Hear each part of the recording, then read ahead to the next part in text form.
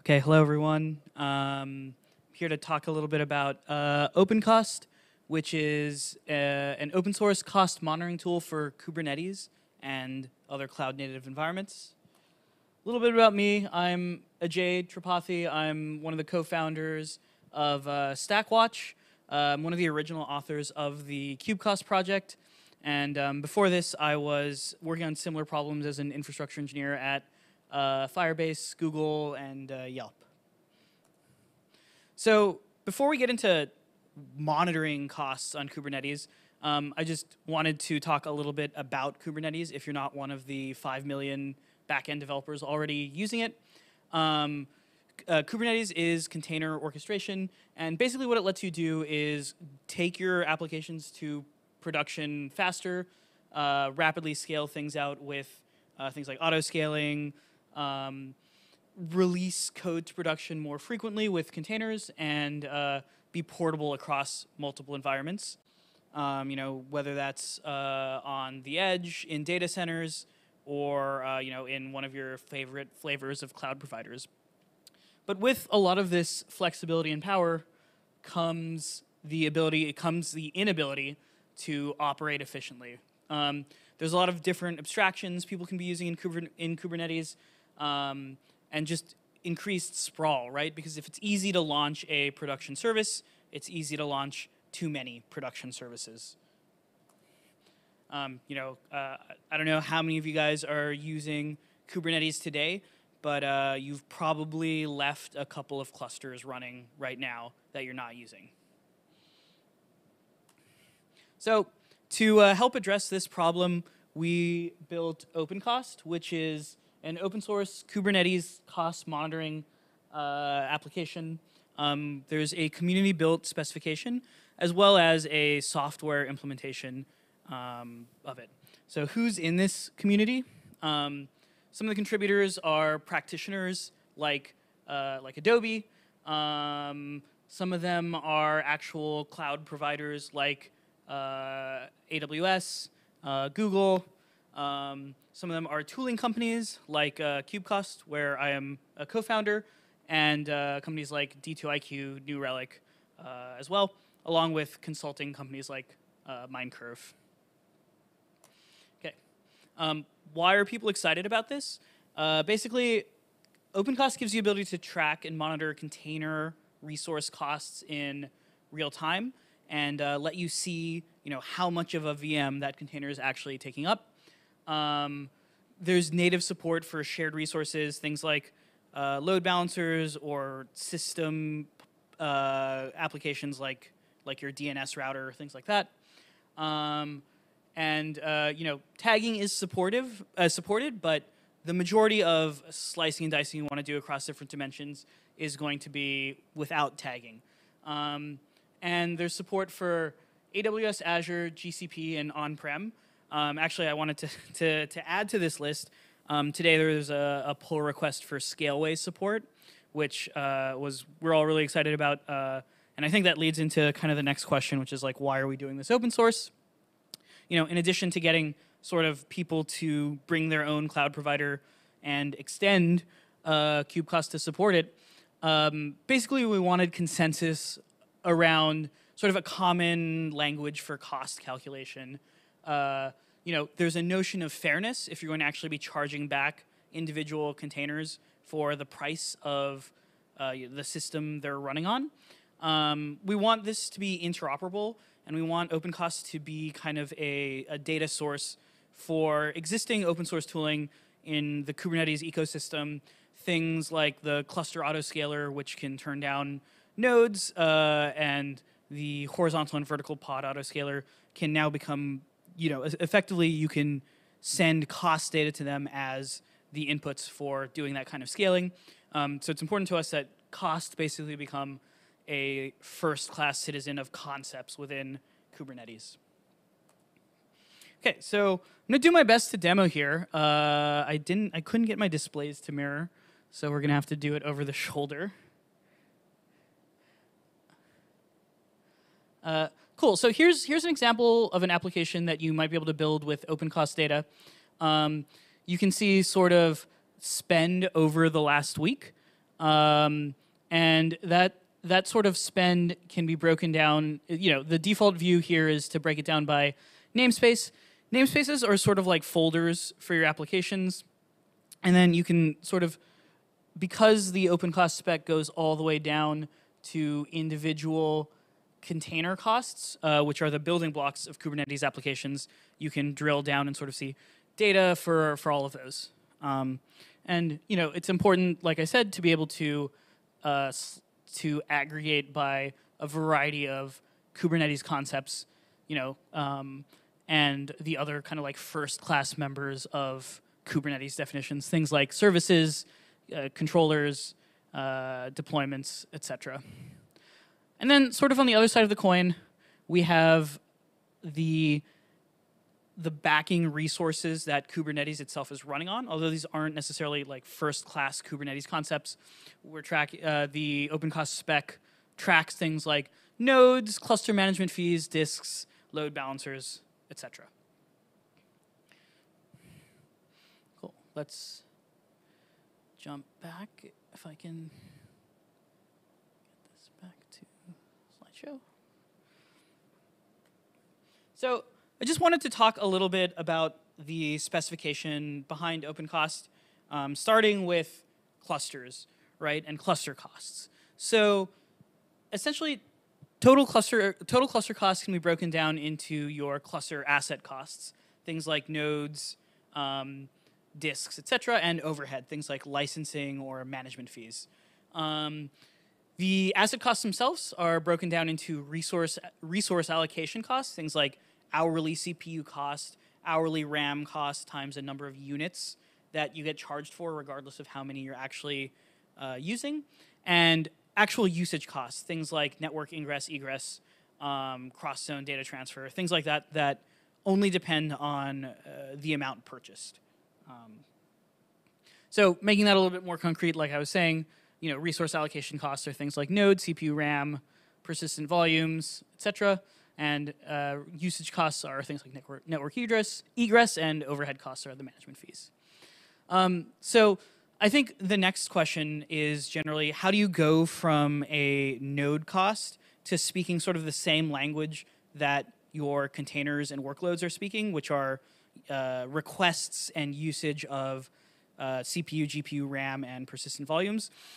Here's like a very simple sample analysis of how we arrive at those numbers from the total cost of the node supplied by your provider.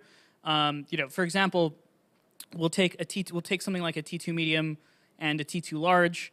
In this sample, a T2 medium costs 4 cents an hour, has 2 CPU, 4 GB. T2 large is 8 cents an hour, 2 CPU and 8 GB. So we can kind of deduce that the cost of RAM is a cent per gigabyte based on the difference in cost and the difference in actual underlying resource.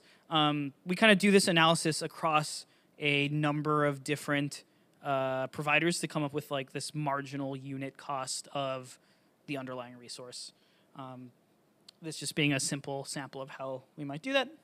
Okay, so now that we are speaking the same language between resource costs and of nodes and workload costs, we can express workload costs as just the sum of all the resources that workload allocates. And when I say allocates, I really mean it's the maximum of the actual utilization and the requests. The reason that we think it's important to do it this way in Kubernetes is because when you request a set of resources, the scheduler will block out space so that nothing else can run in that space. So you should effectively be charged for it. And when your usage exceeds requests, you're subject to eviction, so you get charged for the full amount that you use. Okay, so here's like an example of how we might actually put this in practice. Exact numbers and names have been changed to protect the innocent here. So you can see kind of we go to a team, look at some data, notice that the Prometheus server costs are pretty high. Then we can kind of go say, hey, what's going on there? Because it's because we know the namespace that it's running in, we presumably know the team responsible for it or the applications responsible for it. So we can look here and see that the network cost is high relative to the other sorts of workloads running in this sample cluster. Upon kind of like going in and doing some research, we saw a lot of cross-zone network traffic. So a solution here might be to, for example, shard the application to only support networks, traffic within its own zone. And yeah, but once we kind of address that, we come back, see the costs are still high. We notice that there was a big GPU cost in the namespace. Dug in a little bit, found that somebody was running a Bitcoin miner, for example. So those are kind of the simple, obvious places of, hey, this thing isn't doing what I expected it to do. It's a very simple monitoring problem. Once we get through that kind of like first order of optimizations, we want to be looking at things like efficiency. The notion of efficiency for workloads in Kubernetes is relatively simple, although there's a few wrinkles. It's simply the amount used over the amount requested. That's a typo. I should say resources requested. There's a few wrinkles here. Namely that CPU is compressible, for example, so you'll get throttled, but you can go well over your requests and be over 100% efficient. I think exactly how to address those kinds of over-provisioning or under-provisioning, I guess, is beyond the scope of the OpenCost talk today, but happy to talk more after. Once you've sort of got workloads right-sized and running efficiently, the next step is actually turning down their backing resources to save money. So you can think of that as optimizing the cluster costs. We have a notion of cluster idle cost. That's just the total cost of all the assets in the cluster minus the workload costs, and the efficiency is just the idle over the allocation. So tools like the cluster autoscaler can kind of peg you to a certain workload efficiency, but by supplying them with actual cost data, you can get pegged to a cost efficiency for scaling your cluster up and down. So yeah, just kind of sort of in summary, putting it together, the idea is to monitor your applications, optimize your workloads, optimize the cluster, and then continue to monitor. And that's kind of the baseline of what the OpenCost project can do for you. Cool. We can take questions. Yeah. How far along in the CNCF process are we? We're in the CNCF sandbox, I believe. Is that someone should confirm that? But CNCF sandbox is a project. We haven't put any logos on yet. This talk was designed before we were accepted into the CNCF process.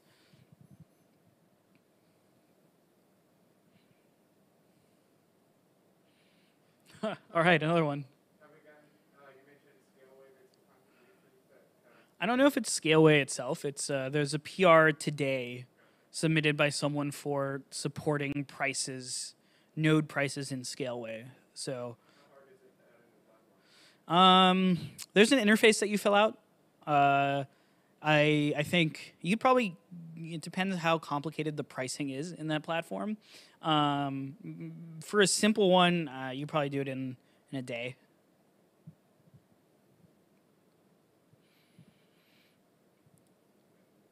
Cool. I know this was a longer talk, but so happy to keep answering questions, or if you want to talk, yeah, there's one in the back there.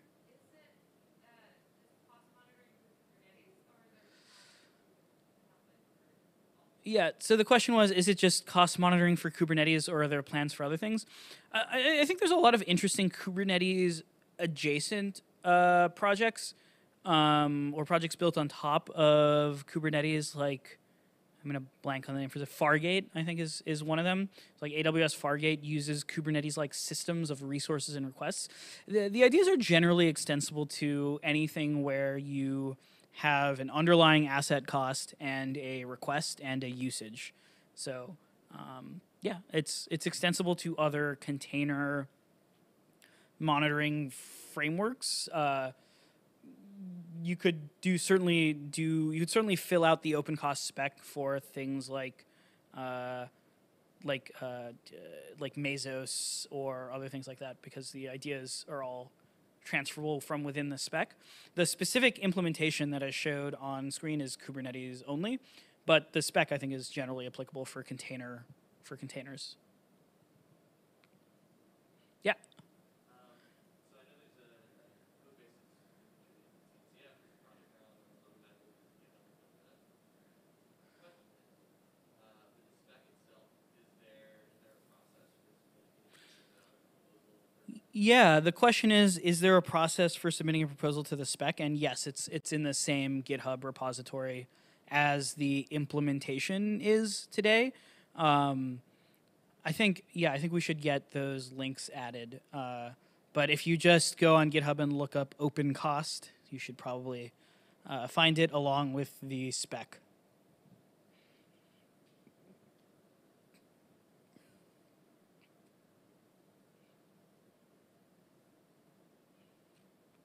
Cool.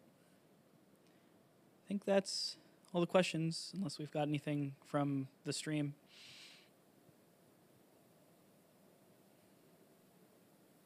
Okay, yeah, thanks everyone for coming. Thanks for tuning in on the stream.